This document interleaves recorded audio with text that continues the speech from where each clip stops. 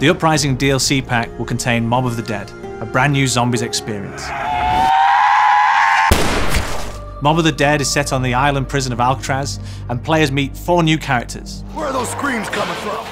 Billy Handsome is played by Ray Liotta.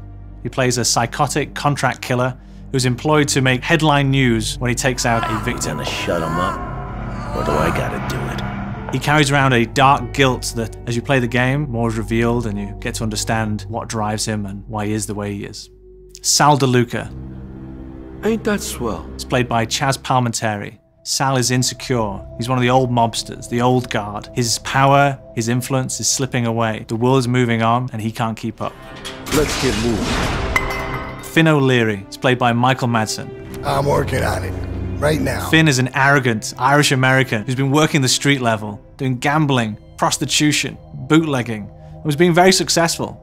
Unfortunately, he fell for the wrong woman. She ratted him out. He ended up in Alcatraz. Albert Arlington, the Weasel, is played by Joe Pantoliano. This ain't right.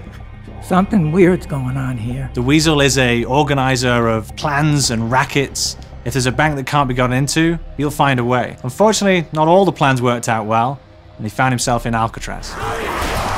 Mob of the Dead is part of the Uprising DLC pack, due out on April 16th on Xbox First.